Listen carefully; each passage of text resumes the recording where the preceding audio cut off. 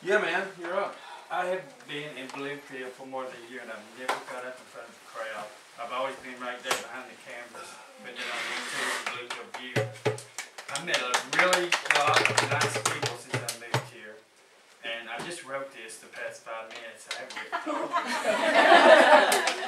I think I learned what this is about. When that thing's bouncing and people are reading, you get real credit because I looked around and there were several people writing.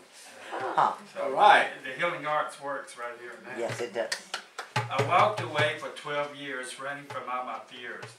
Bluefield was my home. For some reason I had to roam. The first thing I learned is that life don't always rhyme. So here I just want to say without rhyming, as I walk the halls of Windhorse Healing Arts, I hear the poetry. I feel the love, and now I know why I came back and why I left. I left to learn, to find, to hunt, and fish, and bring the bounty back. But what West Virginia and Bluefield has given, I can never return. But I will try.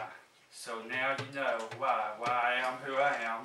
Thank God for the healing arts of these West Virginia mountains.